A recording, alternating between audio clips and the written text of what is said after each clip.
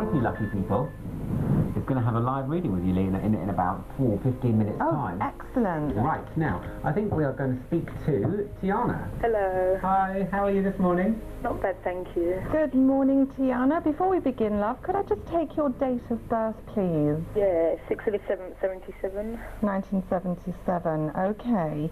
And is there any particular area you'd like me to concentrate on for you today? Probably love. Okay, let's have a little look.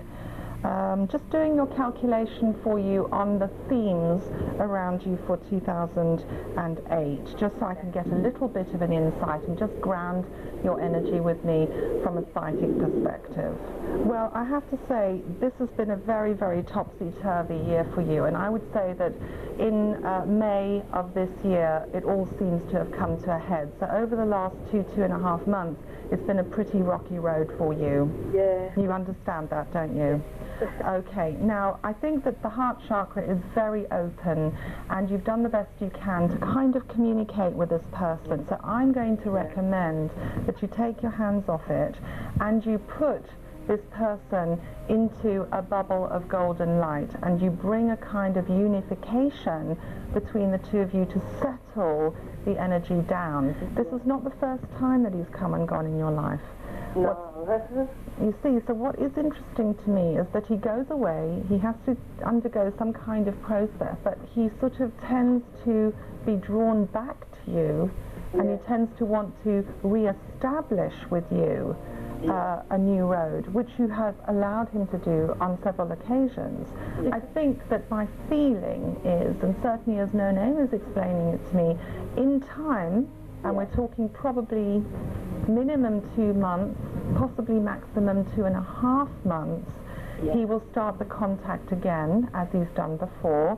He'll be interested in how you're feeling, how the children are, and how circumstances are going with you. He'll be a little bit more proactive around you and the family, and that's how he kind of brings himself back towards you. Now, I think that it's time for you to realize that if you want him back, it's about you absolutely clearing up the communication and reinstilling loyalty and trust by standing your ground and being empowered. So how did you find your reading? Very uplifting, so spot on, everything, everything good. Thank you very much. What particularly did you like about it, Tiana? Sorry? What are the particular things you took from it? The disappearing and coming back, the fact that I have a son, a child, everything really. Okay. The lack of communication. Thank you very much. Yeah. Now look, I've got some feedback I want to read for you. Ah, thank you very much. There's feedback for Lee. Thanks so much for the live reading. Oh yes, that was lovely, Tiana. Ah, it's Tiana. Yes, it is, Tiana. Amazing. Wow, where are me and Leo going to be from here? Right, well, I'm going to have a little look at this just here for you. Okay.